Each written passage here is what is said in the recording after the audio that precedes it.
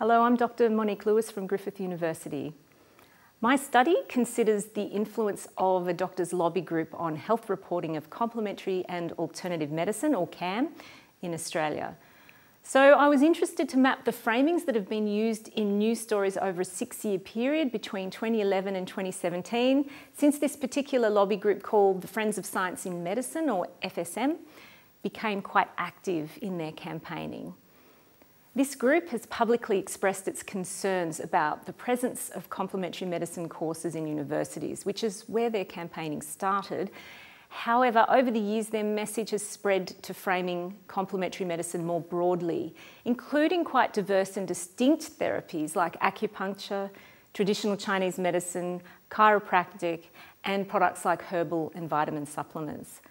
I used content analysis to investigate 76 stories supported by In Vivo to map the framings that have occurred across the 2011 to 2017 timeframe in mainstream, national and metropolitan media outlets. So what were the main findings?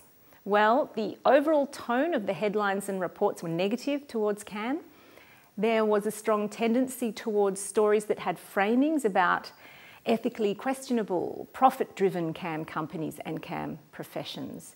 There were also many articles that portrayed CAM as a largely illegitimate approach to healthcare, so something that should not be in universities, that carries poor evidence to support its benefit, and that needs careful regulation.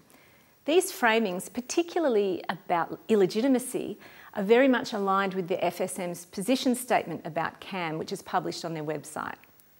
The main voice that resonates across these news reports comes from FSM. So we know that with news reporting generally, there'll typically be lots of different groups clamouring to have their own message and frame dominate news reports.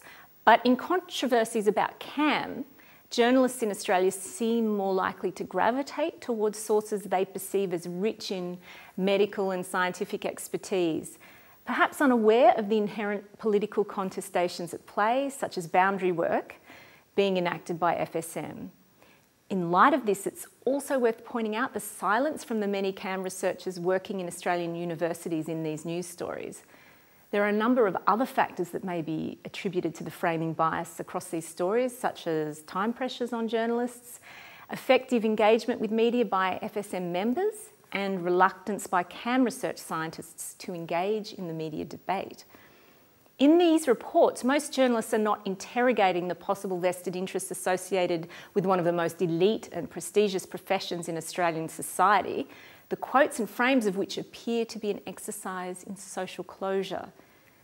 The readiness of journalists to uncritically adopt the FSM frame relates to Entman's concerns about slant and bias in media framing and the power that it may accord to privileged interest groups and individuals.